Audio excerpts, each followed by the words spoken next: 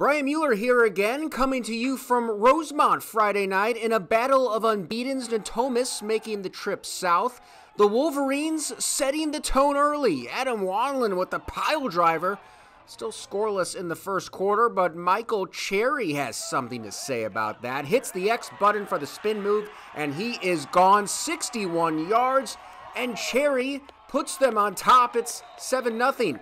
No surprise, the Nighthawks go to the air in response. William View up top to Mackay. Bird hauls it in, but Natomas wasn't able to put any points on the board. Rosemont trying to add to their lead, but there's Bird again, catching a pass from the other team's quarterback, more commonly known as an interception. And that's when the pick-a-palooza started. On the ensuing possession, Jose Roca gets this one in the end zone, and he will make a good return out of it down the sideline, winds up at midfield, and the Wolverines would make it worthwhile. Cherry running wild, 46 yards on this score up the middle, and it's 14-0.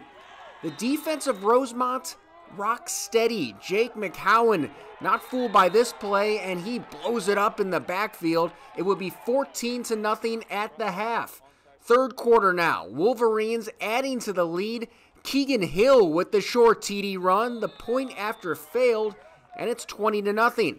And we will end on this play. It's 32-0 in the fourth. 2-point conversion. Joseph Ortiz's pass is tipped, but into the hands of Roca. Juggles and just gets a foot in bounds. Let's take another look.